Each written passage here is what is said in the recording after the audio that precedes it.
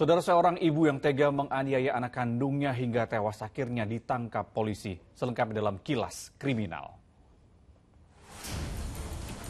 Dengan wajah tertutup masker, UL dihadirkan polisi dalam rilis kasus pembunuhan anak kandungnya yang masih berusia 6 tahun. Di samping kiri, UL adalah LB, pasangan sejenisnya yang diduga turut terlibat. Ironisnya, korban dianiaya hingga tewas hanya karena kerap rewel dan tidak mau diajak mengamen. Yang membuat tambah miris, sang ibu kejam itu mengaku ia sama sekali tidak menyesali perbuatannya. Di Malang, Jawa Timur, seorang siswa kelas 2 sekolah dasar menderita luka setelah dianiaya sejumlah kakak kelasnya.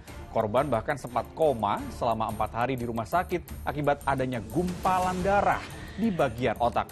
Setelah sadar, korban MWF mengaku dianiaya 7 kakak kelasnya hanya karena menolak menyerahkan uang jajan sebesar Rp5.000. Terungkap, kasus pemalakan yang dilakukan para pelaku kelas 6 SD itu sudah berlangsung selama setahun terakhir.